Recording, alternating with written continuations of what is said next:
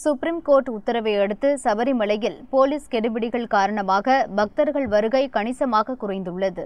மண்டல கால மகர விளக்கு பூஜைக்காக கடந்த வெள்ளிக்கிழமை நடை திறக்கப்பட்ட பிறகு முதல் 4 நாட்களில் 75,000 பக்தர்கள் மட்டுமே சபரிமலை வந்துள்ளனர். கடந்த ஆண்டு 2 லட்சத்திற்கும் அதிகமானவர்கள் சுவாமி தரிசனம் செய்தனர்.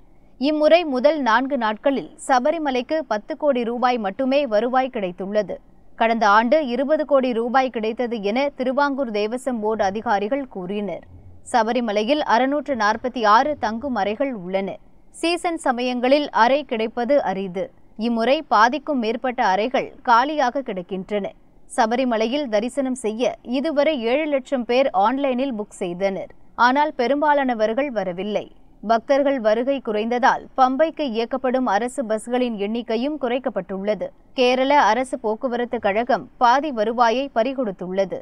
சபரிமலையில் நடக்கும் கெடுபிடிகளால் அங்கு சரண கோஷம் ஒலிக்கவில்லை என்று ஐயப்பனை தரிசித்துவிட்டு திரும்பிய பொன் ராதாகிருஷ்ணன் கூறினார்.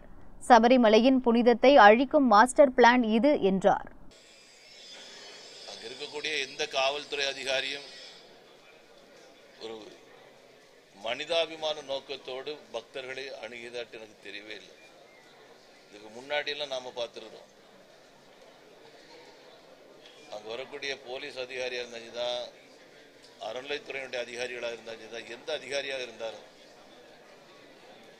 சீஃப் செக்ரட்டரி வந்தாலும் கூட அங்கே வந்து மற்றவங்களோடு சேர்ந்து ஒரே ஐயப்பன் தான், எல்லாரும் ஐயப்பன். அதெல்லாம் போச்சு. அந்த பகுதியில் யாருமே முன்னாடி எல்லாம் வந்து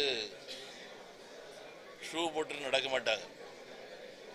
அதெல்லாம் சாதாரணம். நிலக்கல்ல எஸ்பி ஒரு விஷயத்த சொன்னாரு, நாங்க ஒரு மாஸ்டர் பிளான் போட்டுக்கிறோம் அப்படின்னு. நான் சொன்னேன், நீங்க ஏதோ ஒரு மாஸ்டர் பிளான் போட்டிருக்கீங்கன்னு எனக்கு தெரியுது. இந்த கோவிலை அழிக்கக்கூடிய மாஸ்டர் பிளான் தான் நான் நினைக்கிறேன். தீபாரண காமிச்சது கற்பூரம் ஏற்றினவங்களுக்கு மேல கேஸ் போட்டதற்கு நான் கேள்விப்பட்டேன். எங்கெங்க நடக்கும்?